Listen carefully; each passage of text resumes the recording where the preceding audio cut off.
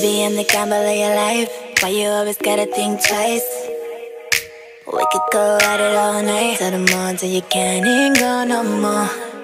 Can you just walk us through your afternoon again, how you found out you might be going? Yeah, so I was watching the pregame for the Chiefs Houston game, and heard some breaking news that Bryan was sick, so got in my car and got down here as soon as I could to check out what was going on. And it was something that has been going around, and I had the same kind of like stomach virus, and that thing's awful. Like, I know what it's like on that thing. Like, you can't function. Like, so got it through my head pretty quick that I have to be ready for this ball game, and it was a fun one to be a part of, so you step in and give it all I got. How much did it help playing next to Billy?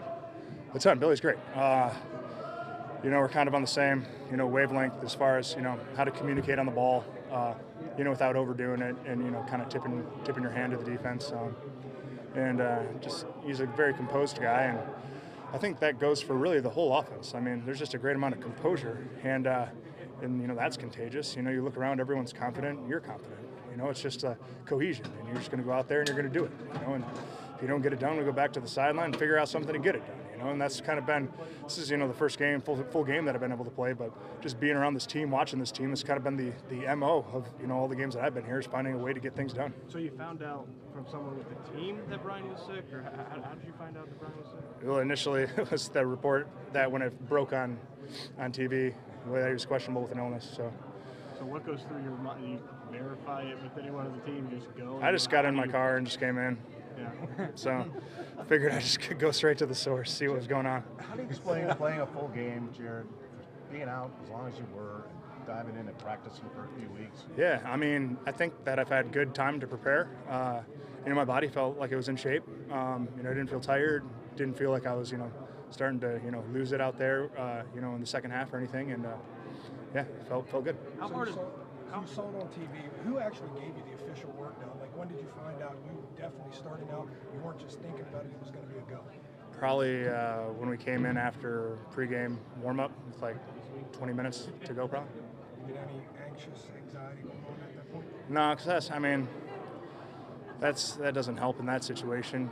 And I'm lucky enough where I've played in this kind of same situation, not the situation having to step in and play, but I've played in the divisional round of the playoffs, and I've just played a lot of games in general, to just know the kind of mindset you got to go in with, and getting all antsy and everything. That just doesn't help. Is that difficult to go from maybe not playing a single snap behind Bryan to you're playing every single snap just like that? Is that a difficult mental transition? Not really. Kind of take each week as knowing that I have to be able to go out there and fill in at any second. I mean, it could be 0% of the plays, it could be 100% of the plays. Today it was 100% of the plays, and that just kind of comes with being the swing guy. Jared, I know obviously unique circumstances altogether today. Is this kind of the reason, though, when you think about that decision to come back, these kind of moments to be back out there? Yeah, absolutely. I mean, it's the kind of you never get the feeling of a good team winning, especially in the playoffs. Such a meaningful win. You can't find that outside getting on the field and actually doing it. So how'd you do it? You haven't been here for very long. I'm sure Bryan took all the reps all week. So how did you get yourself ready? I'm lucky enough to go up against some good pass rushers on scout team. Okay. I take those reps seriously. Like going up against a Preston, Zadarius, and Fack and Rashawn. Like those guys are they're 4 different kind of rushers, and I see all of them during the course of the week. And I just take those reps extremely seriously because those are my preparation for the game. How'd you think you did? I know it looked like maybe County Beach inside early in the game, but I'm not sure that I noticed you at all otherwise, which is probably a good thing. Yeah, and that dude's just a tough dude when you're going as hard as you can to the right and he decides to knife in. But yeah, I don't know. I'm sure the tape, there'll be some stuff that's good, some stuff that's ugly, stuff to clean up. That's kind of how it always is, and especially first full game back, I'm sure there's plenty of stuff to learn from and move forward with.